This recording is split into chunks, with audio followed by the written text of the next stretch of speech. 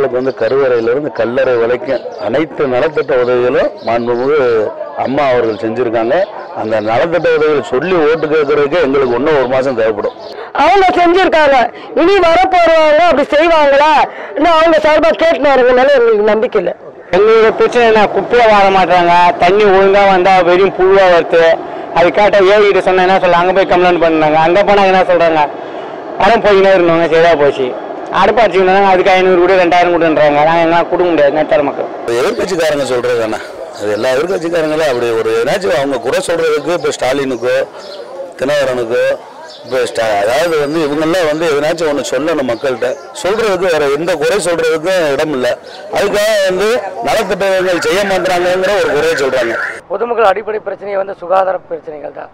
கழிவுநீர் அங்கங்கே தண்ணி தேங்கி இருக்குது, குடிநீர் பிரச்சனை தலைக்கு மேலே நிறைய இருக்குது, ரோடுகள் எதுவுமே சரியில்லை. தண்ணி பிரச்சனை, கொசு பிரச்சனை, காவல் ட்ரைனேஜ் அடைப்பு பிரச்சனை, இதுதான் அத்தியாவசிய பிரச்சனை. மற்றவங்க அம்மா இருக்கும்போது ரோட்டை கிளியர் பண்ணி தந்துட்டாங்க அம்மா.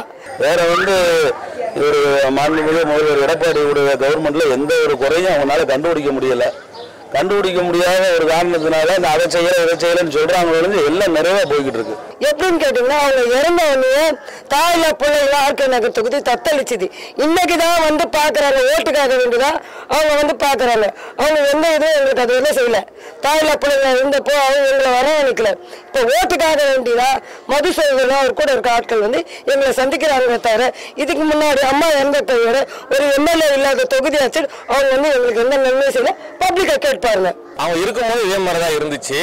அது என்ன காரணம்னு கேட்டீங்கன்னா, அவங்க தொகுதி பக்கமே வரல. ப்ளஸ் வந்து மாசத்துக்கு ஒரு வாட்டி வந்து ப்ரெஸ் மீட் வைக்கிறேன்னாங்க, லாஸ்ட் வரையும் வைக்கல. ப்ளஸ் வந்து சட்டமன்ற உறுப்பினர் அந்த அலுவலகத்துக்கும் வரல. யார் பார்த்தாங்கன்னு கேட்டீங்கன்னா மதுசூதனன் பார்த்தாரு.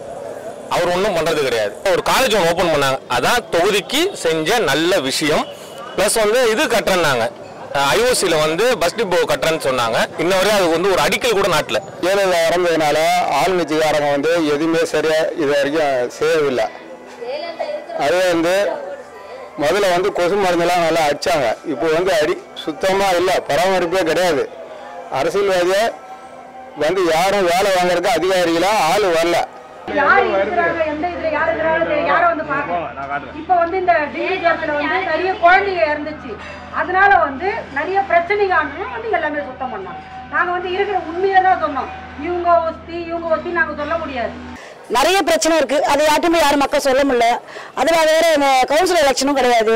அப்போ ஆர்கே நகர் மக்கள் போய் யார்கிட்ட சொல்லுவாங்க, அதிகாரிகிட்ட சொல்லுவாங்க. அதிகாரிங்க வந்து அனுப்பணும்னா மக்களோட மக்களா இருக்கவங்களுக்கு தான் தெரியும். அதனால இந்த தேர்தல் வைக்கிறது நல்லதுதான். எங்களால நிம்மதியா இருக்க முடியல. அடிக்கடி போலீஸ் தொல்ல, சும்மா ஒரு 4 பேருக்கு நின்று பேச முடியல. வந்து ரொம்ப ஸ்ட்ரிக்ட் பண்றாங்க, ரொம்ப கண்டிக்கிறாங்க வன்மையா. ஏடிஎம்கே என்னென்ன செஞ்சுருக்காங்கன்னு கேட்குறீங்க? செய்யாமலாம் இல்லை, எல்லாம் செஞ்சுருக்காங்க. பிரிட்ஜுக்கு கட்டி கொடுத்துருக்காங்க. அப்புறம் வந்து தொகுதிக்கு செஞ்சுருக்காங்க, ஒன்றும் பிரச்சனை இல்லை. செய்திக்குள்ள ரோட்டையே வந்து வீடு எல்லாம் கட்டுறது தான் பார்க்க. நடு ரோட்டில் இருக்கிறது விட்டுக்கிட்டு 15 அடி 15 அடியில் 5 அடி தாங்க இது. 2 பக்கமும் 5 அடி வீட்டை கட்டி தான் வச்சுக்கிறாங்க. சைக்கிள் உள்ள இடம் இல்லை.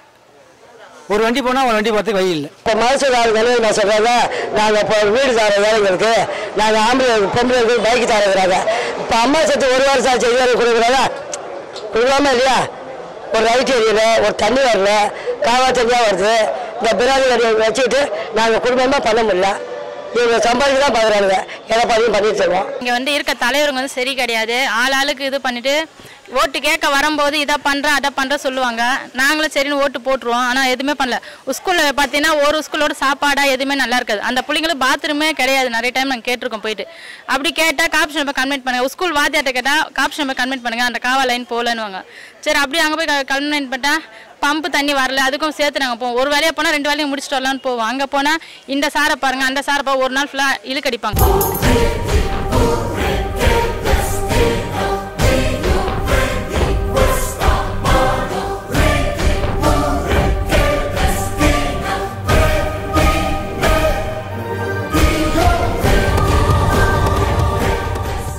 நான் குத்தா வாங்க வேண்டியது தான்.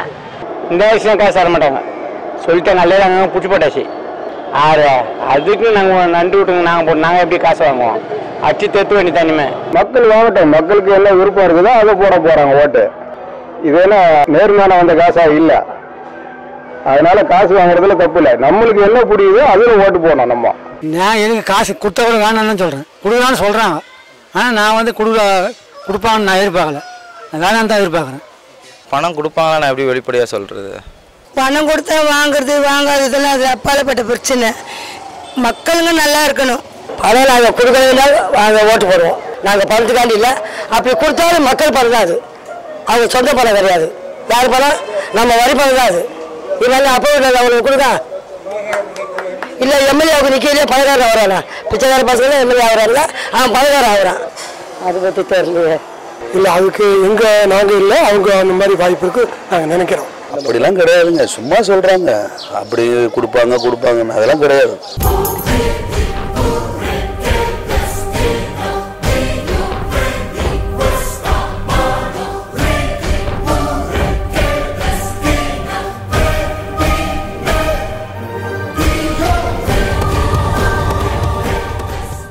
நியாயமாக நடக்க சான்ஸ் கிடையாது. நியாயமாக நடக்கும்னு நினைக்கிறோம், ஆனால் அதெல்லாம் மக்களை தான் கேட்கணும். நியாயமாக நடந்தால் குக்கர் தான் ஜெயிக்கும். அவர் ஜெயிக்கிறதுனால நியாயமாக நடக்கிறதுக்கு சான்ஸ் கிடையாது. ஏன்னா குக்கர் ஏன் ஜெயிக்கணும்? இவங்க 2 பேருமே திட்டு பசங்க. யார்? இப்போ பன்னீர்செல்வம் நல்லவனும் இல்லை, எடப்பாடியும் நல்லவன் இல்லை. இப்போ மனசூரை ஜெயிச்சு என்ன பூமி ஆக போகிறாரு? ஒன்றுமே கிடையாது. ஜெயிச்சா கூட 6 மாதம் ஆட்சி காட்டி சும்மா ஆயிரும். அம்மாவுக்காக ஓட்டு போட அனைத்து மக்களும் தயாராக இருக்காங்க. எப்படி சொல்கிறேன்? அம்மாவோ போன பேர் அப்புறம் என்னங்க இருக்குது? வாழ்க்கையில் ஒன்றே கிடையாது. நாங்களாம் ஓட்டு போட மாட்டோம். நான் ஐயா வரைக்கும் நான் போட மாட்டேங்க. அந்த அம்மா இருந்தால் ஒரு எலெக்ஷன் அது அந்த எலெக்ஷனில் அம்மா இல்லாதனால இப்போ ரொம்ப கூட்டிக்கினே எல்லாம் கும்பலாக ஒரே கும்மா வச்சு நாங்கள் பழகி கூட போக முடியலங்க. இப்போ ஜனங்க பப்ளிக் வெளியே ஓட்டு வந்து போடுறதுக்கே பயப்படுறாங்க. அதை கூட காரணம் கட்டி நீ இதை செஞ்சா ஒரு சந்தேகம், இந்த ஓட்டு நம்மளுக்கு வரதான் அவ்வளோ பிடிச்சி உள்ள போற மாதிரி நடக்குது. ஆளுங்கட்சியா இருக்கிறது ரொம்ப மக்கள் அராஜகம் பண்றாங்க. அம்மா இல்லாத எலெக்ஷன் வந்து எங்களுக்கு வருத்தத்தக்கக்கூடிய எலெக்ஷன். அம்மா போனாங்க, அவ்வளோதான், தீர்ந்து போச்சு கதையே. அவர் இருந்தாரு, அவரு பண்ணாரு, அம்மா வந்தாங்க, அம்மா போனோடனே கதையே தீர்ந்து போச்சுங்க. வேற வேலையே கிடையாது. எலெக்ஷன்ன்றது பேசிக்கிட்டு அம்மா மறைவுக்கு பிறகு அம்மா இறந்துட்டாங்கன்ற கவலை இருக்குதான் சார் செய்யுது. இருந்தாலும் அம்மாவுடைய சின்னத்தை நம்ம மறக்க முடியல சார். அப்படின்னு நல்லது செய்யறவங்களும் ஓட்டு போடுவோம், அவ்வளோதான். வந்து செய்யணும்.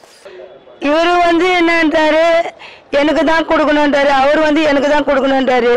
எங்கள் மனசில் அந்த நேரத்தில் ஓட்டு போடும்போது எங்கள் மனசில் என்ன படுதோ அதுதான் நாங்கள் போடுவோம்.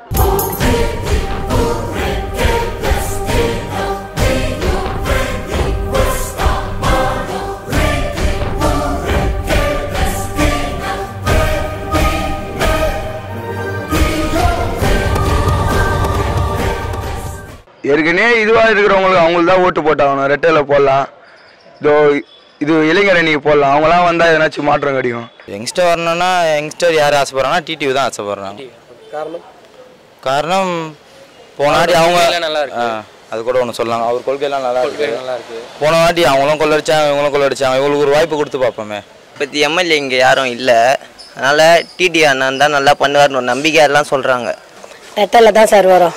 அம்மா நிறைய சாதனைகள் செஞ்சுருக்கிறாங்க. அந்த விட்டு போன சாதனைகள்லாம் அம்மா மறைவு பிறகு இந்த ரெட்டலைக்கு ஓட்டு போட்டால் தான் அந்த சாதனையெல்லாம் செய்ய முடியும் சார். கட்சி அவங்க கிட்ட இருக்கட்டும், வந்து ரெட்டலே அவங்க கிட்ட இருக்கட்டும், மக்கள் யார் விரும்புகிறாங்களோ அதுதானே முக்கியம். அப்போ வந்து மக்கள் வந்து எனக்கு தெரிஞ்சு டிடிவி தான் விரும்புகிறாங்க. நான் நினைக்கிறேன் டிடிவி தான் வருவார். காலம் ஃபுல்லாக இவங்க தானே வந்துகிட்டே இருக்காங்க. திமுக அதிமுக இந்த ரெண்டு விட்டா வேறதுக்கு யாரும் தேர்ந்தெடுக்க முடியறாங்க. அது நம்மளுடைய மக்களுடைய தவறு. புதுசாக வாய்ப்பு கொடுத்தா அவங்க என்ன செய்யறான்னு யாரு அவங்க தான் வரணும், நம்ம சொல்றதுக்கு கிடையாது. ஏன் எனக்கு சாதகமா நிச்சயமா இருக்காது. எங்களுக்கு யார் திருப்திப்படுதோ அதுக்கு போடுவோம். சிறந்தவங்களும் நம்ம யாருமே சொல்ல முடியாது. ஏன்னா அரசியல்வாதிகளை பொறுத்தவரையும் சிறந்தவங்க நம்ம குறிப்பிட்டு பார்த்தோம்னா ஒருத்தருமே இருக்க மாட்டாங்க. அதனால 3வது ஒரு மனசால வந்து மக்கள் வந்து விரும்புறாங்க. கண்டிப்பா 100% புதுசா வந்தா நல்லா இருக்கும். இப்போதைக்கு புதுசா யாரோ ஒரு ஆள் வந்தா நல்லா இருக்கும்னு நினைக்கிறேன். நடக்கலாம் நீதி ஜெயிக்க தர்மம். நான் ஒன் சைடு யாருக்கா சொல்லக்கூடாது, நான் பொதுமக்கள் அதெல்லாம் எதுவும் இப்போ சொல்றதுக்கு தெரியல. அந்த டைம் வரும்போது தான் தெரியும். மக்கள் 21 அவங்க தீர்ப்பை கரெக்டாக சொல்லிடுவாங்க. அது ஏன் கையில் உங்க கையில் மற்றவங்க இல்லை, மற்றவங்க மனசுல இருக்கு. எனக்கு எப்படி தெரியும்? நாடகம் திமுக தான் வரணும்னு ஒரு எண்ணம் படுறாங்க எல்லாமே. போன ட்ரிப்புக்கும் திமுக தான் வரும், இந்த ட்ரிப்புக்கும் அதான் நினைக்கிறாங்க. டிஎம்கே வந்து அவங்களுடைய பாலிட்டிக்ஸ் பார்த்து அவங்க கட்சிக்கான ஓட்டு அவங்களுக்கு கண்டிப்பாக கிடைக்கும். இது ரெண்டா பிரிஞ்சதுன்னு சொன்னாங்கன்னா ஏற்கனவே மனசுல வந்து இங்கே இருந்திருக்காரு, 2 வாட்டி இருந்திருக்காரு. ஆனால் அவர் ஒன்றும் செஞ்சுதான் தெரியல. ஆனால் இப்போதைக்கு இவர் வந்து எந்த கட்சியிலும் இல்லை, சுயேட்சையாக நிற்கிறாரு. ஒரு வாட்டி வாய்ப்பு அளிப்போமே மக்கள், அதனால தான் எங்கேயுமே மக்கள் கூட்டம் அதிகமாக இருக்குது. இது வந்து ஆர்கே நகர் தொகுதி டிஎம்கே வரதுக்கு சான்ஸே கிடையாது. ஏன்னா எப்பயுமே வந்து ஏடிஎம்கே தான் அடிக்கும். இந்த வந்து ஏடிஎம்கே வந்து தினகரன் வர வந்துக்கிறார். தினகரன் நிறையா செய்வார்னு எதிர்பார்ப்பு அதிகமாக இருக்குது. மக்களுக்கு வந்து அதிகமாக செய்வார்னு எதிர்பார்ப்பு அதிகமாக இருக்குது. அதனால் ரெட்டலை அப்புறம் டிஎம்கே வர கொஞ்சம் கஷ்டம்தான். ஆனால் டிடிவி தினகரன் ஐயா தான் வருவார். எங்கள் அம்மா எப்படி ஊருக்கு பாதுகாத்து எங்களை எப்படி பாதுகாத்தாங்களோ அதுமாரி ஆர்கே தொகுதியில் நான் எல்லாருமே பார்க்குற மாரி இருக்கிறவங்களா இருந்தால் தான் நாங்கள் ஓட்டு போடுவோம், இல்லைன்னா நாங்கள் போட மாட்டோம். ரெண்டா பிரியிலேயே மூணா பிரிஞ்சிருக்கு. ஓபிஎஸ் இபிஎஸ் ஒன்னா சேர்ந்துட்டாங்க. ப்ளஸ் வந்து தினகரன், ப்ளஸ் வந்து அம்மா எம்ஜிஆர், அம்மா தீபா. அது எம்ஜிஆரோட அம்மா வந்து தீபாவனு எனக்கு தெரியல, அது வந்து என்னமோ ஒரு பேர் சொல்லுவாங்க, அவங்களுக்கு எனக்கு தெரியல. அது சொல்கிறாங்க, அவங்களும் ஒரு இருக்காங்க, அவங்க வந்து நாமினேட் வந்து இல்லை ரிஜெக்ட் பண்ணிட்டாங்க. ஓகே, அப்போ வந்து 2 டீம் தான். 2 டீமில் வந்து எனக்கு என்னை பொறுத்த வரையும் அந்த அமைச்சர்கள்லாம் வந்து கொஞ்சம் குளறுபடி பண்ணதால டிஎம்கே வரும். செகண்ட் பிளேஸில் தினகரன் வருவான்னு என்னோட ஒப்பீனியன். குக்கருக்கு அடுத்து ரெண்டாவது தான் வரும். முக்கியமாக மக்கள் எதிர்பார்க்கறது வந்து தினகரனை தான். தினகரனை ஏதாவது எதிர்பார்க்குறாங்க. முக்கியமாக வந்து ஆர்கே நகர் தொகுதியும் ஒரு பிரம்மாண்டமாக மாறணும்னா தினகரன் தான். இதில் வந்து திருட்டு ஓட்டு போடலன்னா நம்ம இது திமுக வர்றதுக்கு சான்ஸ் இருக்குது 100%. என்னை பொறுத்தவரை டிஎம்கே வந்தால் நல்லா இருக்கும். செகண்ட் பிளேஸ் தினகரன் வந்தால் நல்லா இருக்கும். ஏன்னா வந்து தினகரன் வந்தால் இன்னும் கொஞ்சம் நல்லா இருக்கும். ஏன்னா அவர் சொந்த காசாச்சும் போட்டு பண்ணிடுவார் வாக்குறுதியில். டிஎம்கே வந்தால் அமைச்சர்கள் இந்த ஆளுங்கட்சியோட கொஞ்சம் கொட்டம் கொஞ்சம் அடகும். இப்போ தினகரன் வந்து சொல்கிறாரு, நான் வந்தால் லைட் வசதி ரோடு எல்லாமே பண்ணி தரேன்றாரு. இன்னொருத்தவங்க சொல்கிறாங்க ரெட்டாலிக்கு போடு, நான் எல்லாமே உங்களுக்கு ஸ்கூல் பிள்ளைங்களுக்கு அம்மா ஒரு நாள் வாக்கு கொடுத்தாலும் அதான் நிறைவேற்றுறேன்னு அவர் சொல்கிறாரு. ஆளாளுக்கு எல்லாம் ஒன்று சொல்லிட்டு இருக்காங்க. ஆனால் எங்களுக்கு என்ன ஒன்றும் முடிவு பண்ணல. நாங்கள் வந்து எங்கள் ஃபேமிலியில் வந்து பொது ஓட்டு போடணும்னு அப்படி இருக்கோம். நாடக பார்த்தாவா இருக்கா ஓட்டு வாங்குவாருங்க. இப்போ கஞ்சி காலில் விழுது ஓட்டு வாங்கிட்டு ஏசி போய் உட்காந்துருக்காருங்க திட்டு பசங்க. தினகரன் தான்.